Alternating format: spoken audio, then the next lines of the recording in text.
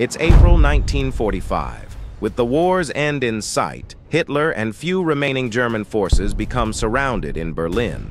Hearing the news, Hitler flies into a rage and orders his last remaining forces, the 9th and 12th Armies, to relieve the city. But the Führer doesn't realize his divisions existed just on paper. The reality is very different. To save their soldiers' lives, the two army commanders take a daring decision. This is the last German offensive of World War II, the Battle of Halbe.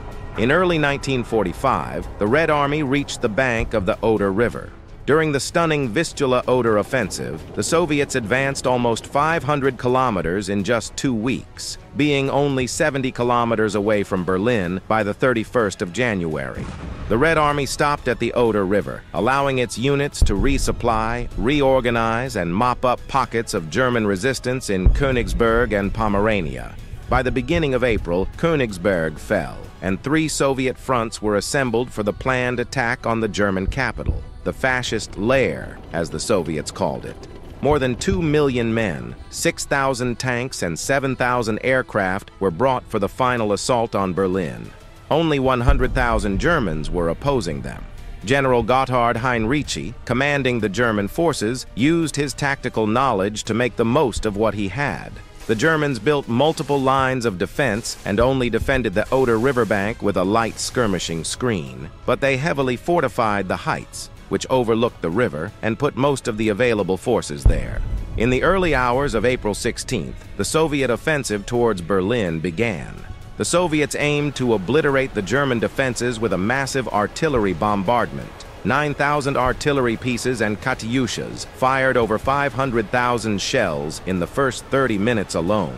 Well before dawn, the Soviets attacked across the Oder and the Neisse rivers, but Heinrici and Theodor Busse, commander of the 9th Army, anticipated the Soviet artillery barrage and withdrew their soldiers just before the Soviet artillery would have obliterated them. So when the Red Army started its advance, the soldiers of Georgy Zhukov's 1st Belarusian Front encountered stiff resistance. Heavy battles raged on for several days, with both sides suffering heavy casualties.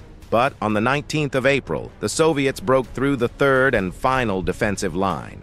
Now, nothing stood between the Red Army and Berlin but broken German formations. Hitler ordered the 9th Army to hold its ground and then attack the Soviet forces, along with SS General Felix Steiner's 3rd Panzer Corps.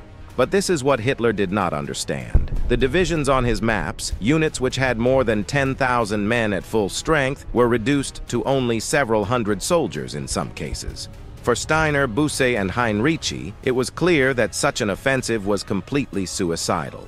Heinrici told Hitler's staff that if the 9th Army did not retreat immediately, it would be encircled by the Red Army. On April 22nd, Hitler completely lost his temper when he realized that his orders were not going to be carried out. He declared the war was lost and started blaming his generals. In an attempt to calm Hitler down, Colonel General Alfred Jodl, the chief of staff of the German army, suggested that the 12th Army, which was facing the American forces, could disengage and move towards Berlin, as it was highly unlikely that the Allied forces would cross the Elbe. Hitler immediately ordered General Walter Wenck, the 12th Army's commander, to move towards the German capital. Theodor Busse's 9th Army was also ordered to move west and link up with Wenck's forces. While it was clear that breaking through to Berlin was impossible, Hitler's decision gave the German commanders an opportunity to save sizable numbers of German troops and civilians, which could then retreat further west and surrender to the Americans instead of facing harsh Soviet imprisonment. Nevertheless, the Soviet advance trapped the 9th Army by the 24th of April. Before being encircled, the 9th Army had already suffered heavy losses in the Battle of the Zilo Heights. It is estimated that, at the start of the encirclement, it had fewer than 1,000 guns and mortars, approximately 79 tanks, and less than 200 combat-ready armored fighting vehicles left. In all, there were about 80,000 men in the pocket. The number of tanks also included 14 Tiger II tanks of the 102nd Heavy Panzer Battalion. But what they lacked most were basic supplies: water, food, and fuel. Attempts to supply the pocket from the air proved useless, and the 9th Army was forced to make do with the few resources it had. The pocket into which the Ninth Army had been pushed was a region of lakes and woodlands in the Spree forest. After the Soviets encircled Berlin, they turned to destroy the Germans in the Halbe Pocket. The Red Army had an overwhelming advantage in numbers, with 5 times more men, 7 times more guns, 4 times more tanks, and complete air superiority. But the desperation of the German soldiers would prove crucial in their escape attempt. They had 2 choices: Soviet captivity or fighting for a chance of survival. Most of them chose the latter. The 12th Army's relief attempt started on April 24th. Wenck's units simultaneously attacked towards Busse's 9th Army as well as towards Potsdam in an effort to open a corridor into Berlin. The 9th Army was also prepared to attack towards Wenck's formations, with the heavy Tiger II tanks forming its vanguard. On the night of April 25th to 26th, a new order was issued to the 9th and 12th Armies by Hitler. He reiterated that Busse and Wenck's armies should unite and attack towards Berlin. But by this time, both commanders disregarded Hitler's orders and focused on saving as many men as they could. The final Army Conference of the 9th Army took place on the 28th of April. At this point, contact was lost with most of the units inside the pocket, which became a mix of units from several divisions. The conference found that the only possible breakout route had to lead through Halbe, but the German commanders had no information about the Soviet forces they were about to face. On the evening of April 25th, the first breakout attempt was organized. Busse ordered the 2 battle groups, Kampfgruppe von Luck, consisting of the 21st Panzer Division, and Kampfgruppe Pipkorn, containing the 35th SS Police Grenadier Division, both named after their commanders, to attempt a breakout in the direction of the road center of Bayreuth. This attempt failed, and the Germans had heavy casualties, also losing the 2 commanders. Pipkorn was killed during the battle, and von Luck taken prisoner on April 27th. Few of the survivors reached the Elbe. These forces and weapons were sorely missed during later breakout attempts. The next morning, the German vanguard found a weak point between 2 Soviet armies, and many German troops were able to escape before the Soviets plugged the gap.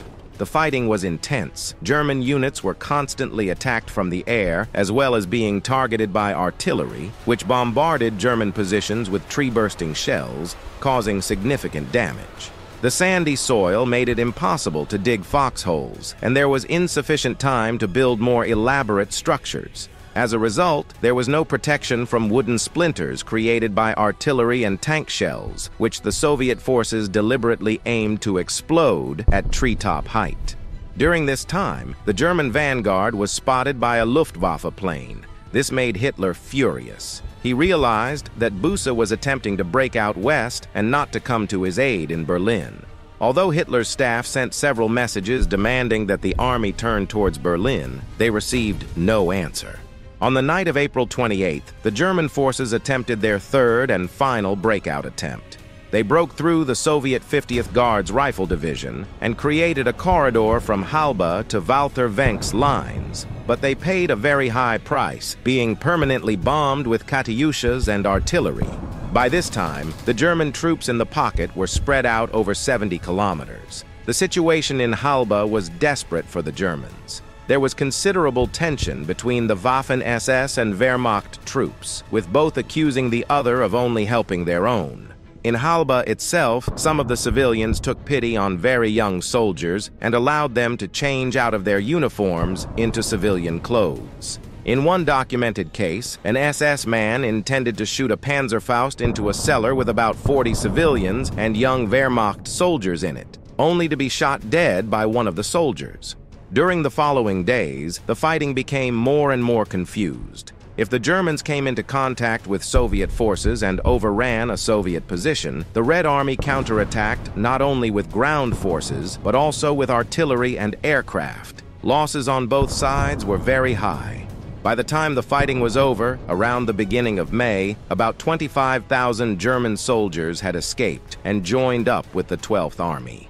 The combined remnants of the 9th and 12th Armies then retreated westwards towards the Elbe so that they could surrender to American forces. They also brought along many civilians who were running away from the Red Army. The bulk of the fleeing German forces, along with several thousand civilians, reached and crossed the Elbe using the partially destroyed bridge at Tangermünde between May 4th and May 7th, 1945, surrendering to elements of the U.S. 102nd Infantry Division. The death toll of the Battle of Halbe was very high. About 30,000 Germans lost their lives, along with approximately 10,000 civilians. On the other side, the Soviets had more than 20,000 casualties. This last German offensive was one of desperation, of soldiers and civilians trying to escape the Red Tide, as the Russians were well known for their atrocities. Soldiers knew that they would probably face a difficult fate if they surrendered to the Red Army and did what they could to reach the American lines. As Sabaton put it in their song, Hearts of Iron, which describes the Battle of Halbe, this was not a classical planned offensive. It was more of a rescue action, one last effort before ending the war. A few days after the German survivors surrendered to the American forces, World War II in Europe came to an end, and those who survived the Battle of Halbe should have definitely considered themselves lucky to escape from such fierce fighting.